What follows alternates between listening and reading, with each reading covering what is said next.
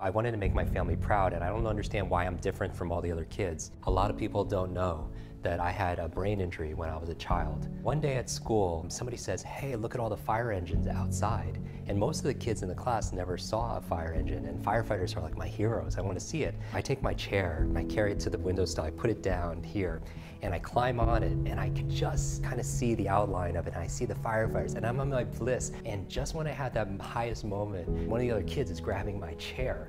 And I go back to turn like this to see who's doing it, and I fall head first right into the radiator, and I was bleeding, everywhere. There was a pool of blood.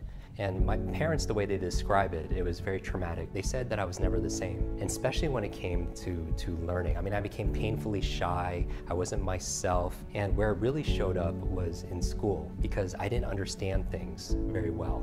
And teachers would have to repeat themselves over and over and over. I became so introverted and not talking to anybody. And the big thing was also I couldn't read.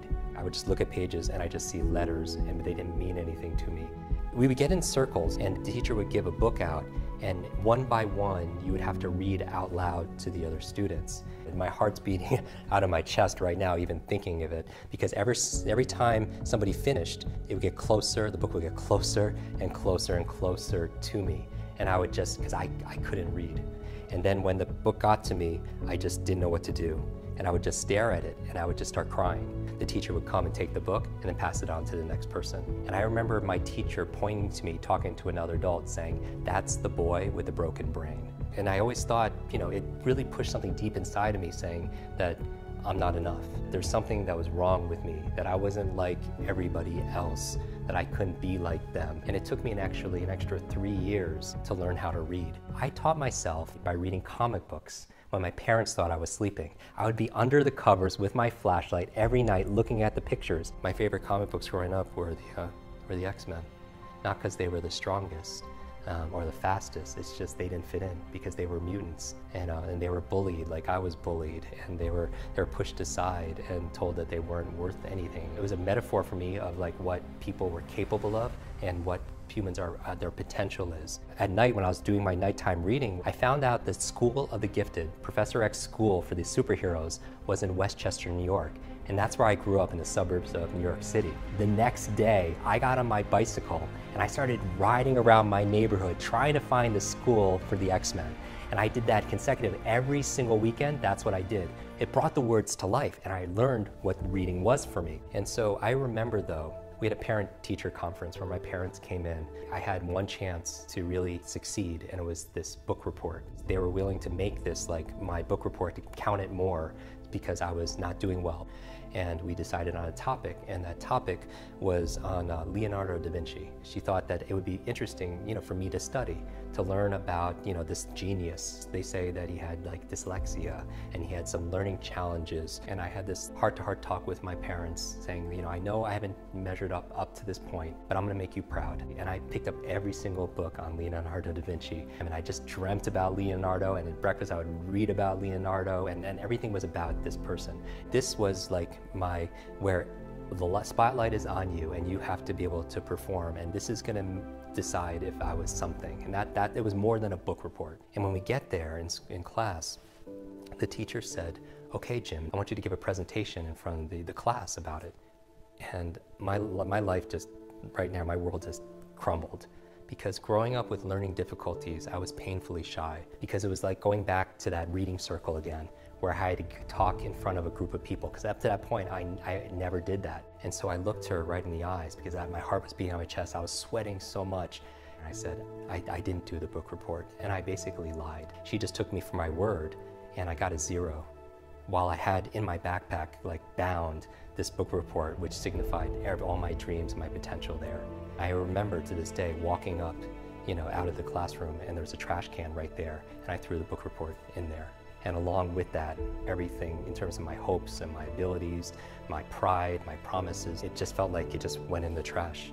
And I still look back with, regret and sorrow that I didn't step up to be able to do that. But I was a product at that moment of my conditioning. I was believing my self-talk that I wasn't enough. Your brain is this supercomputer, and your self-talk is the program it will run. So you have to be very mindful of your thoughts. And so when you grow up with these challenges and you're the boy with the broken brain, you suffer and struggle and you wonder why. At the age of 18, I wanted to run away. I didn't know how to tell my parents how I was going to quit school.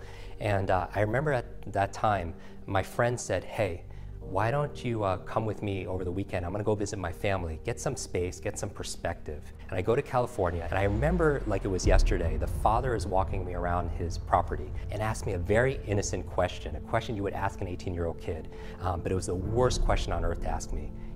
How's school? I break down and I just collapse and I just start crying to this complete stranger because I have all the pressure that I'm holding in. And I tell him my whole story about growing up with learning challenges and difficulties and my brain injury, and I'm gonna disappoint my parents and be a bad role model to my younger brother and my younger sister. And he looked at me and he asked me a question. It's, Jim, why are you in school? What do you wanna be? What do you wanna do? What do you wanna have? What do you wanna share with the world? I didn't have any answers because I've never asked myself that question before. And he pulls out a journal out of his back pocket and he takes out a couple of sheets of paper, tears them out and hands them to me with a pen, and he makes me write down my answers. And he looks at me and he says, Jim, you are this close to everything on that list. And he spreads his index fingers about a foot apart. And I'm thinking, there's no way. Give me 10 lifetimes, I'm not gonna crack that list.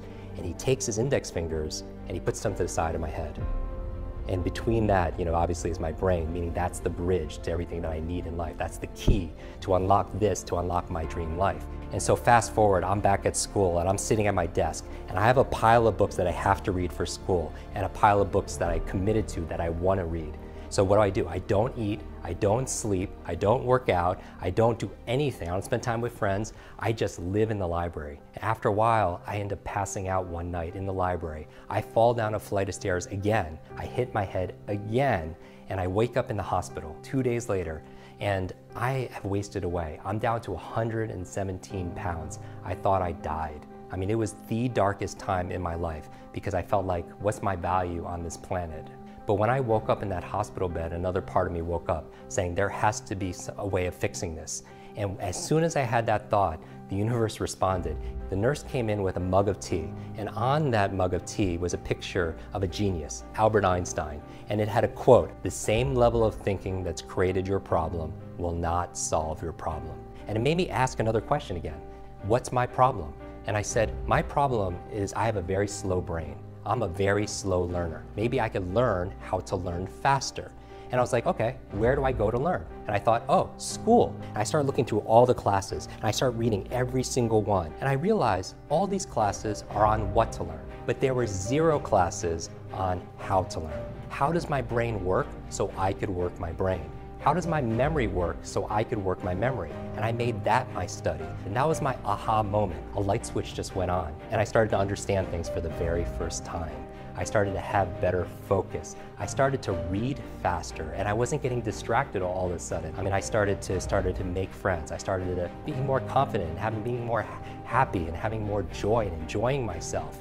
And I remember when I had that epiphany, I couldn't help but help other people, because why did I have to suffer and struggle, go through all this difficulty when I could have been taught these easy to learn techniques about how my mind worked, how memory worked? And so I wanted to start helping everybody. That's been my quest for the past 25 years. And I remember recently, I remembered somebody's name in an audience, and that person referred me to the chairman of 20th Century Fox. And I get a call from their office saying, hey, I heard about your work. I want you to please come in and spend a half a day with our executive team. And I go there on a Friday morning, and I give one of the best trainings I've ever done. When I'm done, the chairman of 20th Century Fox comes to me and says, Jim, this was incredible, one of the very best trainings we've ever offered.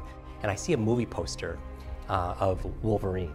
And it was for a movie, it wasn't coming out for a few months. And I was like, wow, I can't wait to see that film. And the chairman comes to me and says, Jim, I didn't know you liked superheroes. Like, we have another 30 days of filming the new X-Men movie in Montreal. How would you like to go there and be there and just experience it? And I was like, that's incredible. I'd never been on a movie set before. And so he picks me up the next morning, Saturday morning, 8 o'clock. We get on the plane, they call it the X-Jet. Waiting on the plane for me is the entire cast of X-Men. I see Wolverine and Professor X, and I'm sitting between Jennifer Lawrence and Halle Berry, and I get to share some of my brain tips and speed reading and memory tips to these amazing superheroes. And when we get to Montreal, the very first scene took place in Charles Xavier's superhero school. And I'm still this 9-year-old boy, and I'm looking at this school, the place I've always dreamed, that I've always searched and seeked for. And I got to see my superheroes come to life right in front of me. When I go home after that, there's a package waiting for me. And it's the size of maybe a television. And I open it up, and it's this photograph of me and the entire cast of X-Men. There's a note in there from the chairman of Fox. And it says, "Jim, thank you so much for sharing your superpowers with all of us. I know you've been looking for your superhero school ever since you were a child. Here's your class photo." What I've learned is this: a lot of people say, "Oh, I'm not that smart," or "How smart am I?" or "How smart are my kids?" They're asking the wrong question. It's not how smart you are, it's how are you smart. A superhero for me is somebody who is on the path of discovering and developing their superpowers, like their strengths, their unique ability, their unique talents. And I feel like the world needs more superheroes, and the world deserves more of us to be able to show up, that there's a superhero version of all of us. Find your superpower.